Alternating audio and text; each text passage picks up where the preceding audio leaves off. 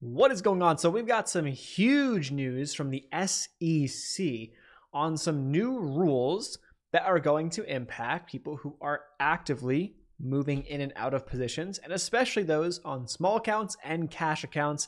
In this video, I want to explain exactly what's happening and then how that can benefit you, or what that actually means for you as someone who is actively investing or trading in the markets. So let's dive right in. So here is the current look, or the current document.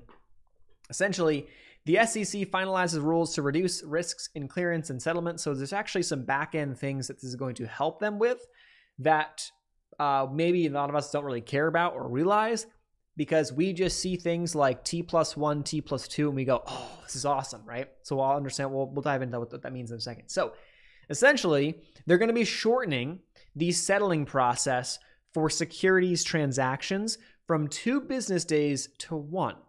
So what does that mean? T+2 will now become T+1 at some point here in the near future. Now, T+1 means this. If I buy a stock today, okay, and I sell that stock today, let's say I bought it for $1, I sell it for $1. It's a small cap, right? Tomorrow morning, that $1 that I used for that transaction will now be available as settled funds. However, if I buy and sell that stock the same day, after I sell it, take a day trade and I sell it, I will have $1 less of settled funds in a cash account.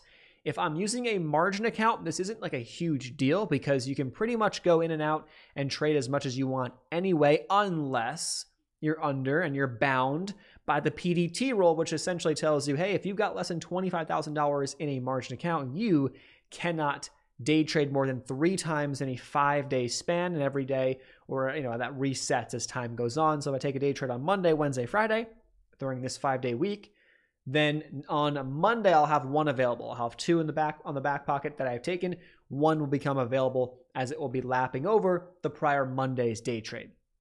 Okay, so the T+2 now is going to now will no longer be a thing for securities transactions. The thing is, you may think, well, this is already a thing. Well, no. For options, for brokers like Webull, I believe Robinhood, TD Ameritrade, like most brokers out there these days have T+1 for option trade. So if you trade an option, or if you have a cash account and you trade an option today, you spend $100 on an option, you sell it for break even, you sell it for $100, now you have $100 less of settled cash today.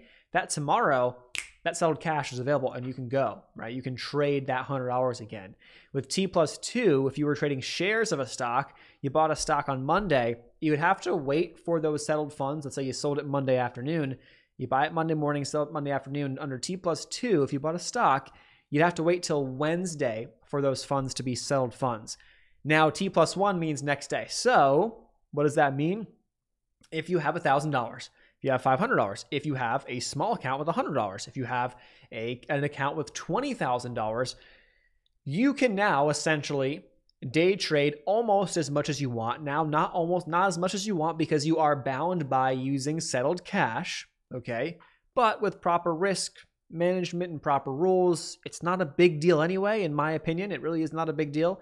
And the PDT rule, I think, is a thing of the past. It's obviously important for some, but I think, to be honest, once this happens, it's something that is absolutely not an excuse as to why you're losing money, or you're doing this, or you're doing, oh, I can't day trade. Well, yes, you can. Go to a cash account, relax, size down a little bit. You'll have as much trading as you potentially could, or you have a bunch of trades there. Let's say you have $1,000. Okay, break your trades up into $200 increments and take 5 trades a day, or that's your kind of your cap. You can't take more than 5 a day. Maybe you know yourself. You say, hey, when I usually take 2 to 3, I'm good. When I take more than 3, I usually go red. Great. It's a great way to cap yourself off and avoid kind of going down and spiraling, right? Which is using a cash account. So that's what you need to know. And I think it's a big deal. It's a big deal, because when we come down to it, this again will no longer really you're not going to have many restrictions, especially for those who trade small caps. People always be like, oh man, well, the options, it's great for options, but I don't trade options. I want to trade small caps. Well, now you can, right? And day trade them today, that money's available tomorrow. And if you trade, you're like, I don't like options. I want the 3x ETFs, so I want to play leverage ETFs and day trade those versus trading like SPY and QQQ. Well, great. Now you can. Trade them today. They're available. The funds are available again tomorrow. Boom. So this is some big news. Hope this helps you guys out. And curious your thoughts on in the comment section down below. Let me know your thoughts on this if you're going to be taking advantage of this going forward. And down at the bottom, they explain when. So the final rules will become effective 60 days after publication in the Federal Register. And the compliance date is the final compliance date or whatever is May 28, 2024. So about a month and a year and a couple months, worst case scenario, but hopefully sooner. So hope this helps, and I will see you guys in a future video. Peace.